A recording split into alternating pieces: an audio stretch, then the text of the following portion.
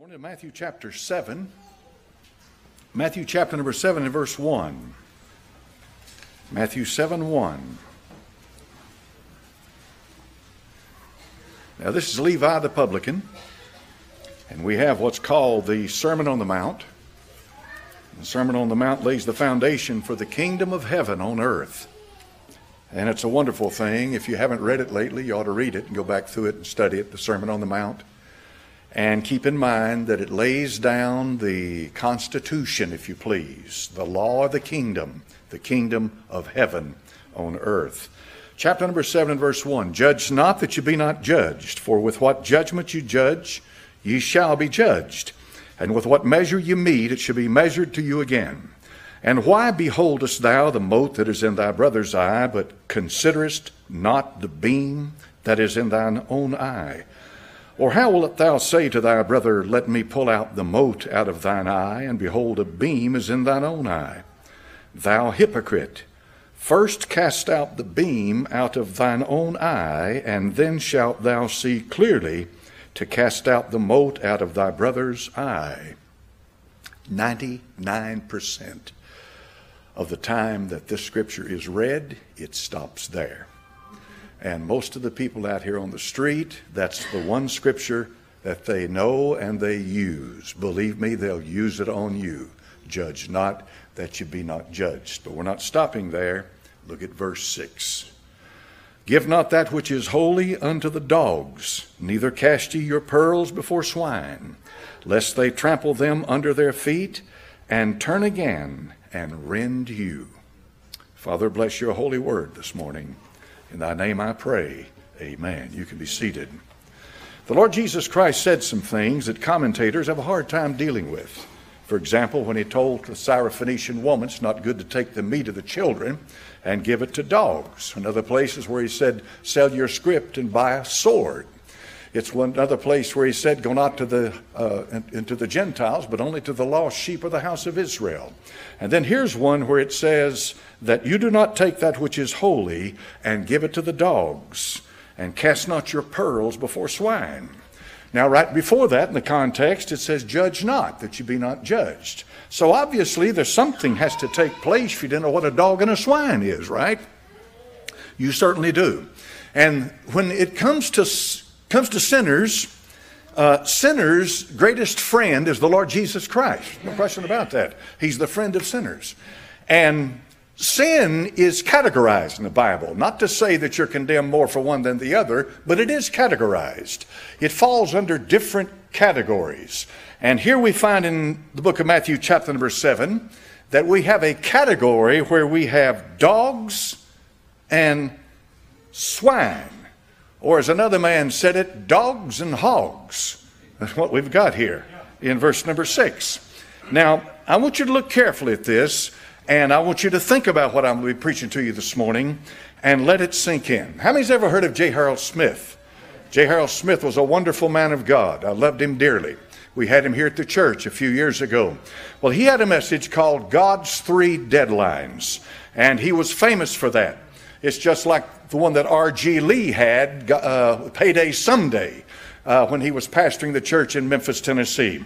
God's three deadlines, according to J. Harold Smith and according to the Bible, are these.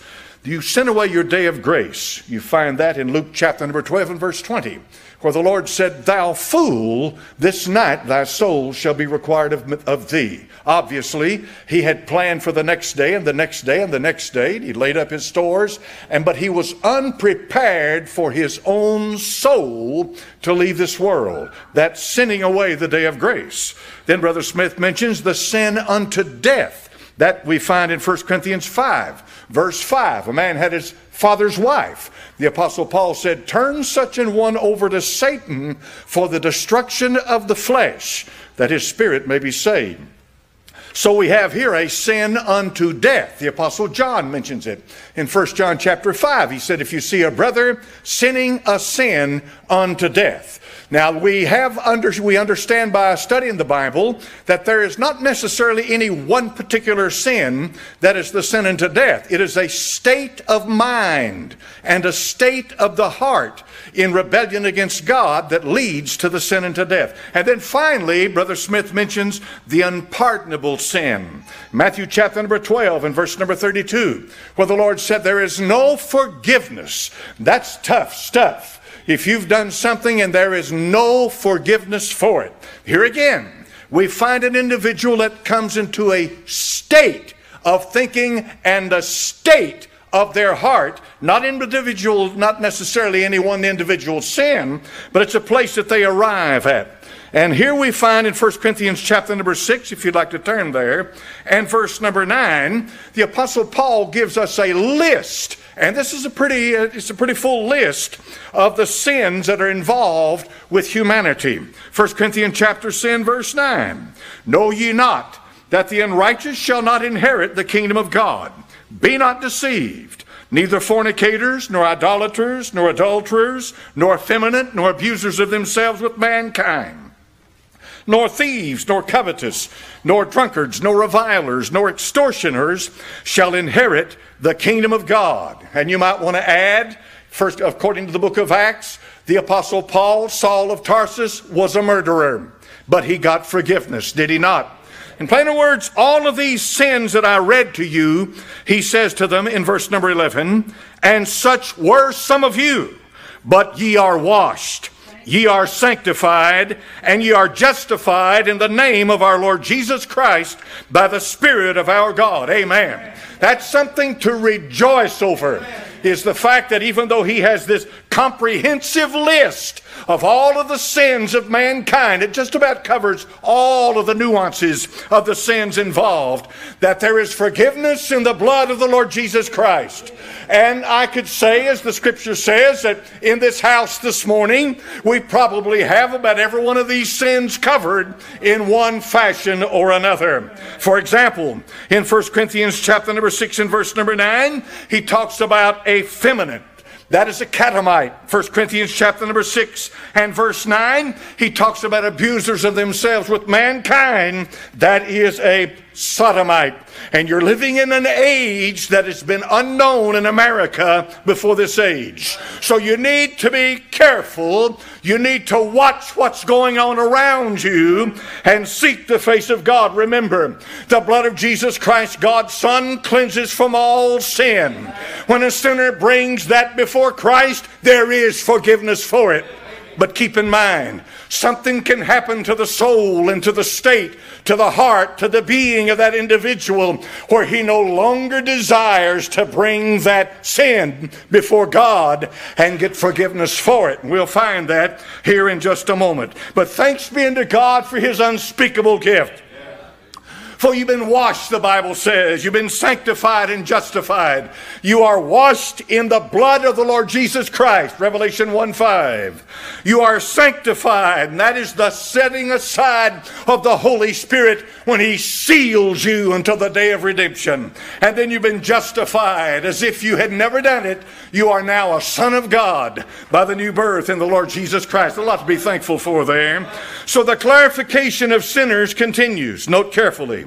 In the book of Matthew chapter number 7 and verse number 6, give not that which is holy unto the dogs, neither cast ye your pearls before swine. What are we talking about here?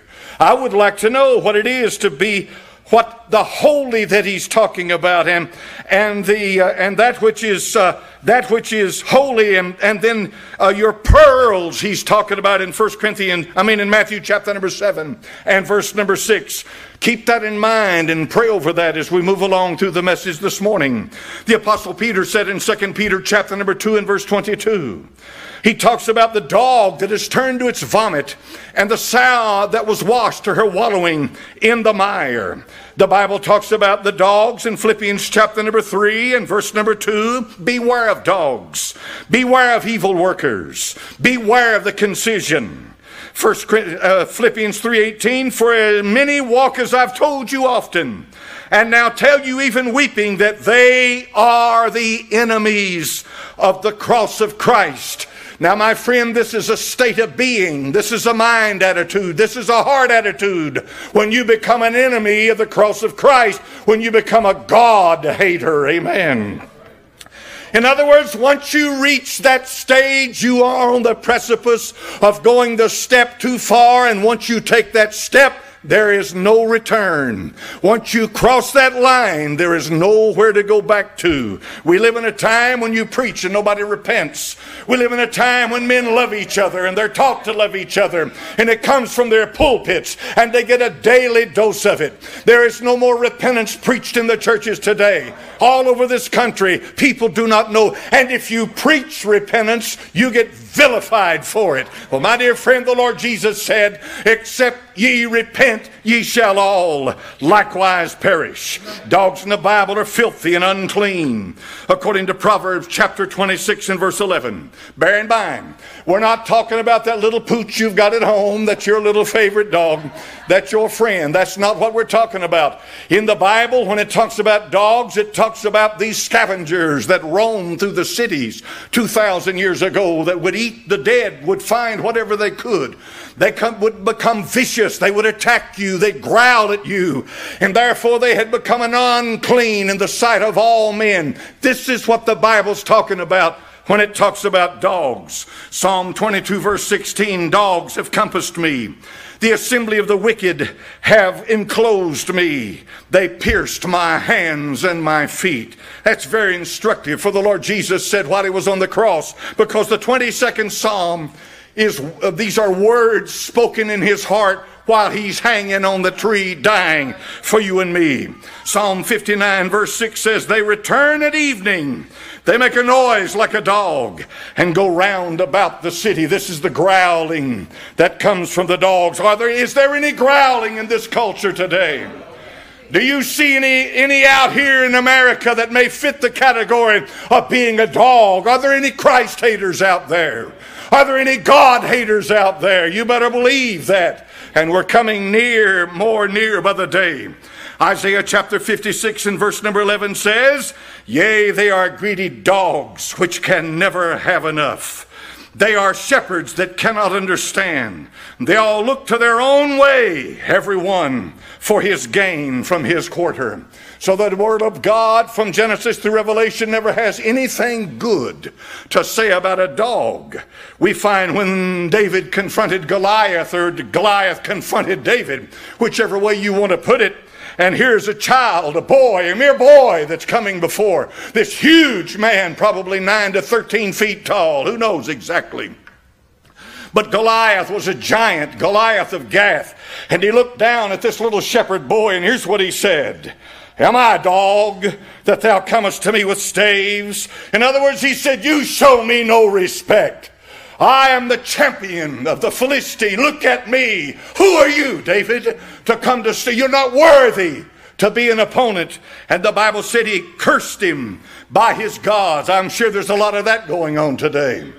I'm sure there's a lot of cursing going on this morning, when they're cursing church people and they're saying, who are you to go to the house of God? And you might be infecting others around you. Well, there's really no difference than this in Walmart. Amen. Philistine cursed by his God. In the book of 2 Samuel chapter 9 verse number 8, and he bowed himself and said, what is thy servant that thou shouldest look upon a dog such as I? Do you know who said that? Mephibosheth did. Mephibosheth saw himself. He was humbled. His caretaker had dropped him when he was a child, and he was hurt in his feet and he couldn't walk. And he lived in Lodebar, and David, being the kind of man that he was, gracious, and he poured out his soul, and he said, is there any left of the house of Saul that I might show mercy for Jonathan's sake? I love Jonathan. And so there is one, they said, and it's Mephibosheth. And here's how he saw himself, a dog like me. Who are you to call me into your house? Who am I to sit at the king's table? I was a dog. Well, let me tell you something. I'm not worthy to sit at the king's table, but he made me worthy by the grace of God. You understand that? That's the difference between self-righteousness and the grace of God. I am not good enough for anything, but he makes me good because I have his grace applied to my soul. Thanks be unto God. I know where I came from. 2 Samuel chapter 16, verse 9. Then said Abishai, the son of Zeruiah, to the king, why shouldest this dead dog curse my Lord? And Shemaiah was cursing David as he was crossing the Kidron Valley. His son Absalom, had taken over the throne, and sedition had cast David aside, and David was weeping and he was leaving. I mean, not only was he losing the kingdom for the time, it was his own son doing it. And what his son was doing on top of the housetops, go home and read that. What a shame. And David had to bear all of that, and he went across with his head down. And this man gets up and he curses him, and curses him like a dog. And this man says, I'll take his head off. Isn't it good to know that there are those who still love Christ? That's what I sing about. That's why I preach. And that's why I live for him, because I love him. He's never failed me. Everything I've ever learned about him's been good. Everything he's ever done for me has been good. He's a good God and a good Savior. Hallelujah to God. In every way possible. You pray, preacher, can't you find any fault in him? I've hunted high and low. I've checked him out since 1973. And I'm going to tell you right now, I find no fault in him. Amen. There is no Savior like him. Never man spake like this man. There's only one that can walk on the water. Just one that can raise the dead. And there's only one that can say to you, live. And life immediately comes into your soul. It's what happened to you when God saved you. He spoke to you, and the power of the Holy Ghost of God birthed you, born you into the family of God. Amen. Born. Amen. To be eaten by dogs was a sign of God's special curse. You see, first of all, we lay down the foundation. Dogs are bad. Dogs are filthy. Dogs are ungodly. So to be eaten by a dog is the worst thing that could happen to someone. We read over there where God prophesied because of Naboth that the dogs would lick the blood of Ahab, and so they did. And then the prophet prophesied that the dogs would eat Jezebel, and so they did. And the only thing they left of Jezebel when they went back out to find her body was the top of her head, her feet, and her hands. The head that concocted all of that wickedness. The hands that set about to do it, and the feet that carried her there to do it. Jezebel was one of the most wicked people in the whole Bible. In all the scripture, Jezebel, did you know she's mentioned in the book of Revelation? Jezebel shows up over there, and she's deceiving God's people. She's trying to deceive. She still deceives. Listen, her counterpart is riding that beast in the book of Revelation, chapter number 14. And so we have Jezebel to be eaten by the dogs. Now in the book of Romans, chapter number 1, verse 24. Follow me now as we come down to this. Romans 1:24. Wherefore God also gave them up into uncleanness through the lust of their own hearts, to dishonor their own bodies between themselves. And they changed the truth of God into a lie. What is the truth of God? Bara. Speak. It comes into existence. When God spoke all of the creation into existence, he didn't speak in a little pebble that would grow into what it is. He spoke living things. He spoke creation. It had age when he spoke it and brought it into existence. This is the mighty creator God.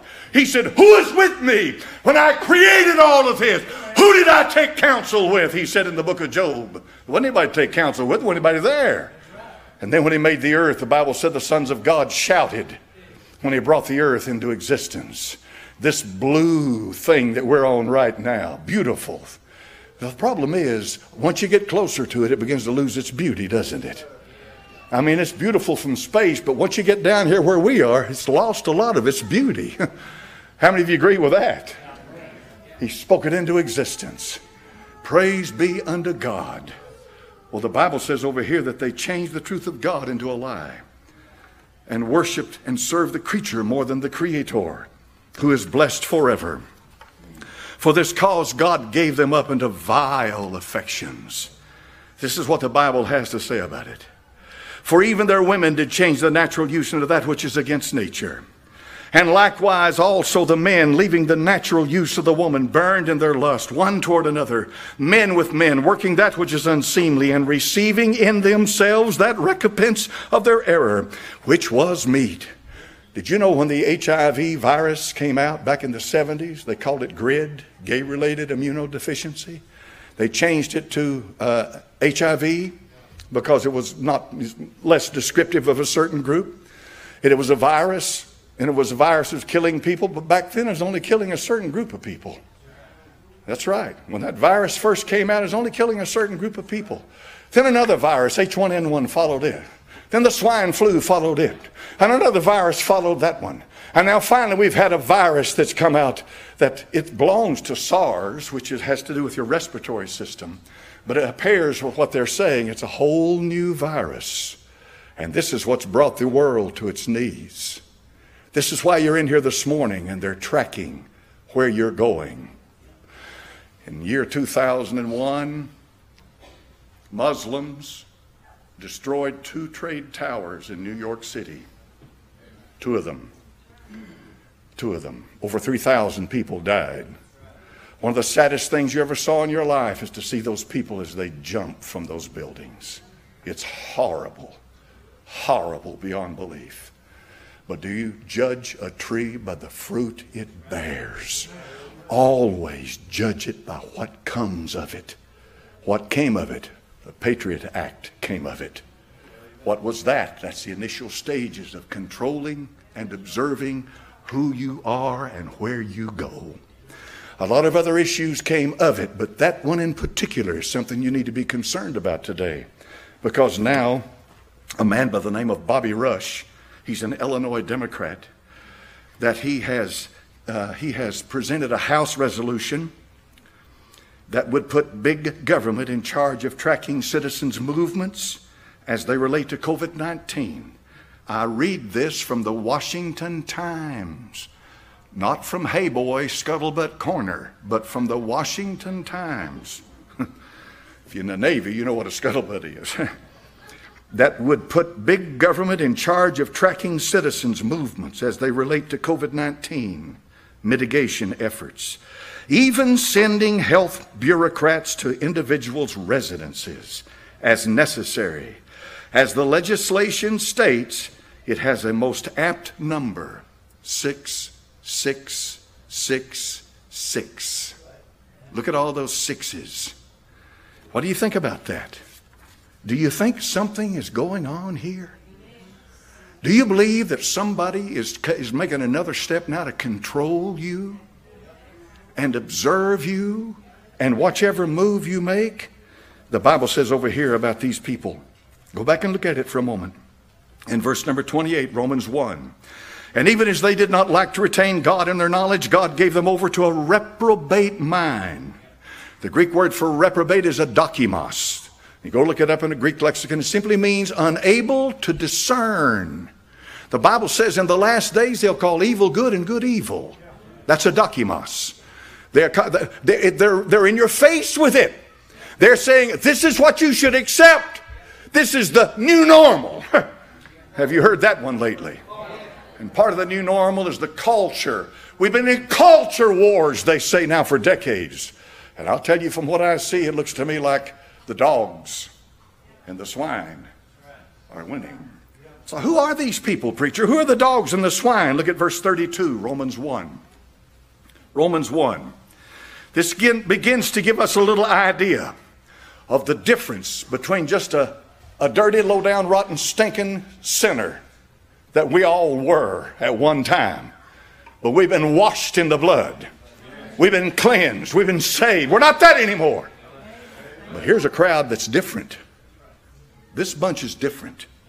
Romans 1:32, who knowing the judgment of God, so they can't plead ignorance, that they which commit such things are worthy of death. Not only do it, but look at this. They take pleasure in them that do it. That's arrogance. That's standing in the face of God. That's saying to him, you don't even exist. If you do exist, I'm going to do my thing, because my God is greater than your God. They're teaching people today that the Christian God is just one more God. It is our faith tradition. Have you noticed how now that everybody's being categorized as faith?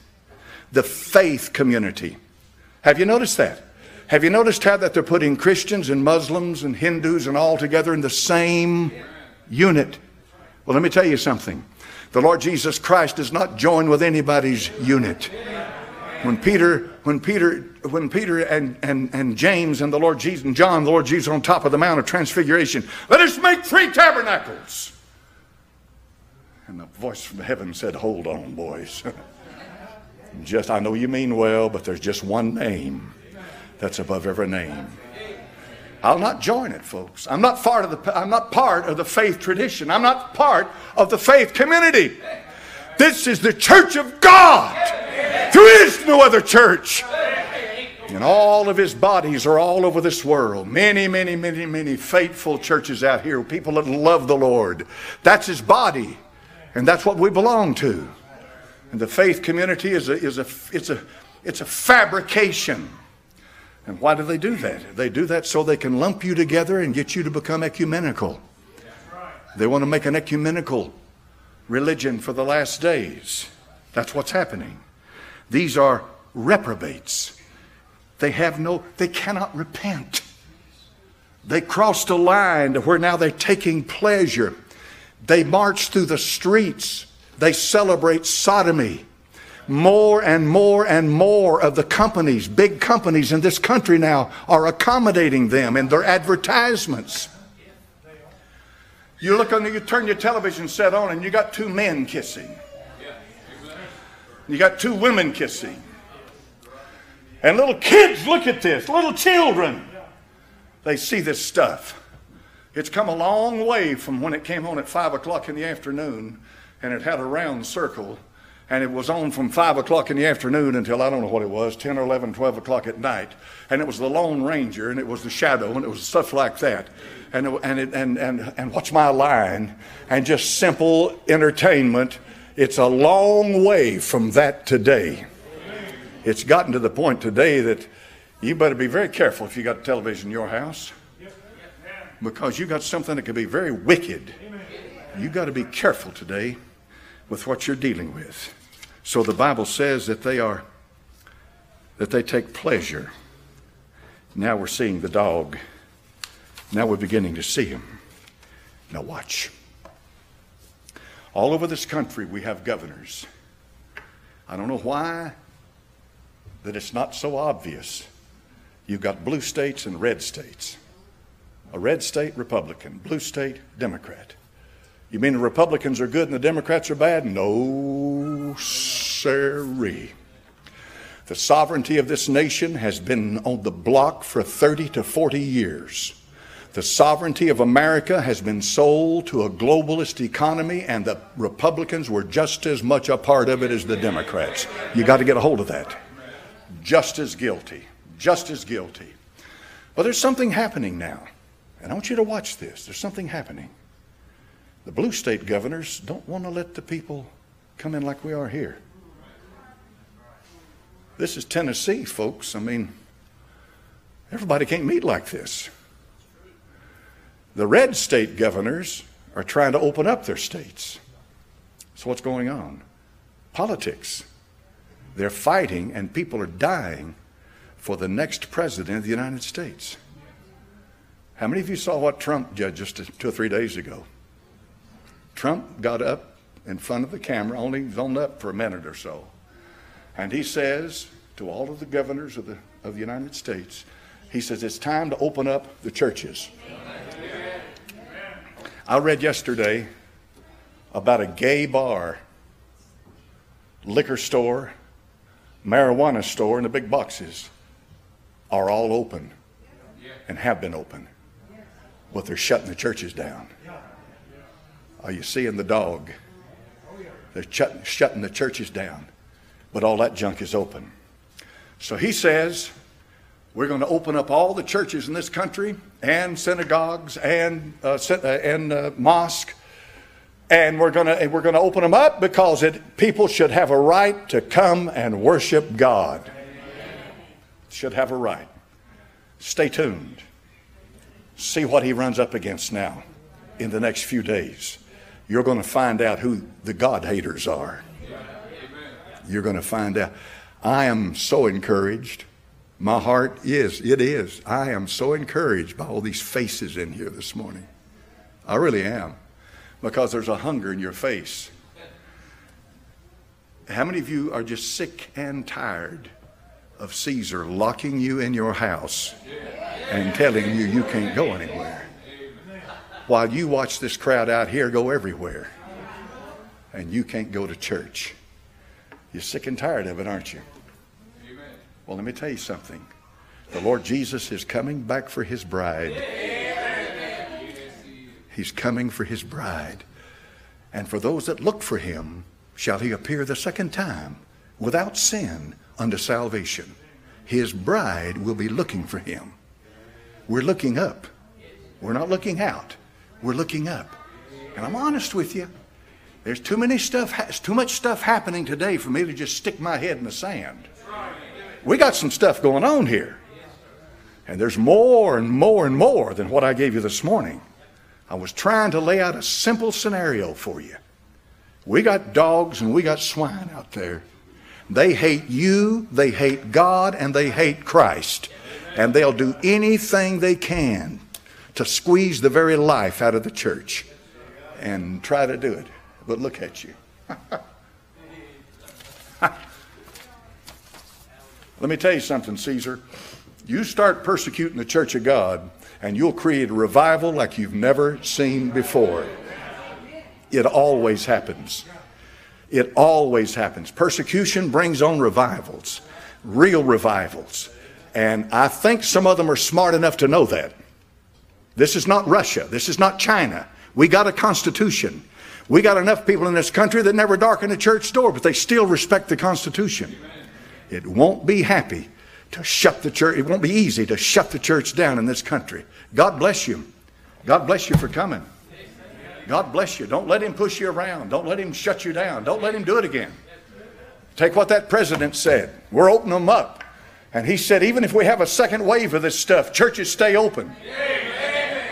Amen. Hallelujah. Praise be unto God. Father, in Jesus' name, I've delivered my soul, Father. I preach what you put on my heart. I don't hate anybody, Lord. Don't hate them. I feel sorry for those people out there that have turned you off and turned you away. And they've made their choice, and now they're Christ haters and God haters. I feel sorry for them because they're only going to be here so long. Then they're going to go out into eternity. Man, what they're going to face. I pray for the folks in the house this morning, heard the preaching. If there's anybody in here today that's unsaved, well, Lord, it'd be a good time. It'd be a wonderful day if they could come down here and call on the name of the Lord. You said, for whosoever shall call on the name of the Lord. Whosoever. Isn't that a wonderful word? Whosoever. Red man, yellow man, black man, white man, rich man, free man, bond man, pure man. What difference? You can come. And I pray in Jesus' name and for Jesus' sake.